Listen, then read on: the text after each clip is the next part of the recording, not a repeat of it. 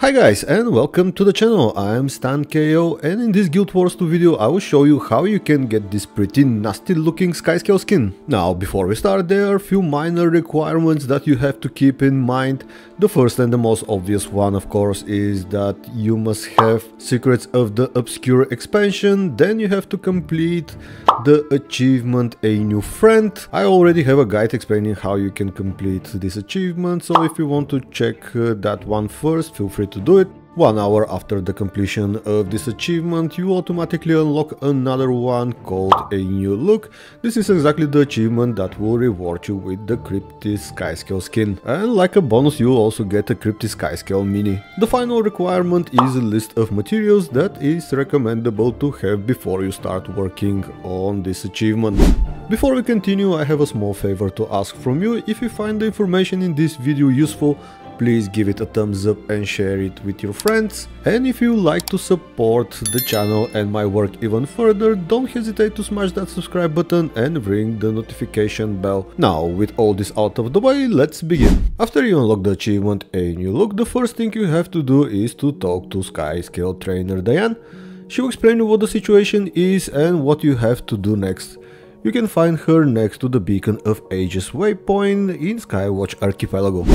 In the second step, you have to purchase the Analytical Charm from Lear in the Wizard's Tower. This item costs 5 charged quartz crystals, 200 globes of ectoplasm, 20 Deldrimor steel ingots or 20 spirit wood planks. Which one you are going to use is absolutely up to you, and 1 amalgamated cryptis essence. The latter can be crafted or purchased from Lear. The only difference is that Lear will ask for 10 globes of Ectos extra. In the third step, you have to complete the Skyscale Target Practice Adventure. The starting location is right next to the Skyscale trainer Diane. The goal of this adventure is to destroy targets by dashing through them or using the fireball skill of your Skyscale. It's super easy and I have no doubt that you'll complete it from the first attempt. Step number 4 is similar to the previous one, just this time you have to destroy 20 Cryptis turrets using again the Skyscale fireball skill. These turrets are located in several spots in Amnitas, with the best location being the North Defensive Operation Camp. During the event, destroy the Cryptis turrets. Okay, let's continue with step number 5. In this one you have to spend 30 continuous seconds carried by a ley line while you are mounted on your Skyscale. I used the ley line that starts northeast of Beacon of Ages waypoint and it worked perfectly fine. Step number 6 is super simple. You have to go back and talk again with Skyscale trainer Diane and bring her the data you have collected so far. In step number 7 you have to purchase Anodized Medicinal Cauldron from Lear. This item costs 3 cases of Captured Lightning, 3 pouches of Stardust, 20 Deldrimor steel ingots and 1 amalgamated Cryptis essence. The cases of Captured Lightning you can purchase from any of the provisioner vendors in Skywatch Archipelago, and the pouches of Stardust are bought from the same vendors but in Amnitas.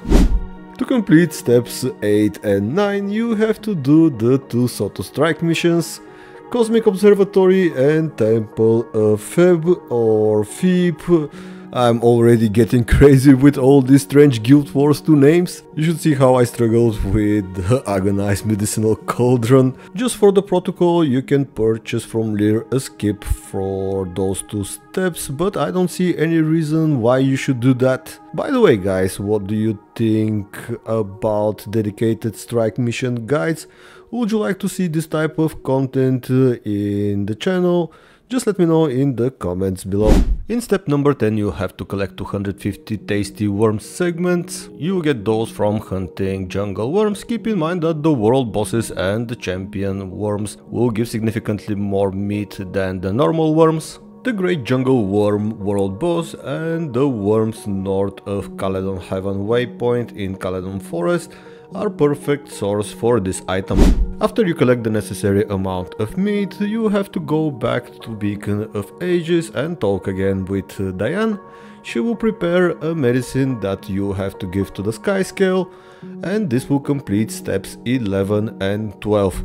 Unfortunately, the medicine will not work, and in step number 13 you have to collect 1000 arcane osmographier fragments from laser and greater arcane chests that are scattered all around Horn of Maguma maps. Of course, the greater chests are dropping much more fragments than the lasers, so I advise you to go for them. I will leave a link in the description to a map showing the locations of these chests in all 3 Horn of Maguma maps. After you collect all the necessary fragments, go back again to Beacon of Ages and use your Heart of the Obscure on the 6th Skyscale next to the Yan. This final step will complete the achievement A New Look, and you'll get your Cryptis Skyscale skin.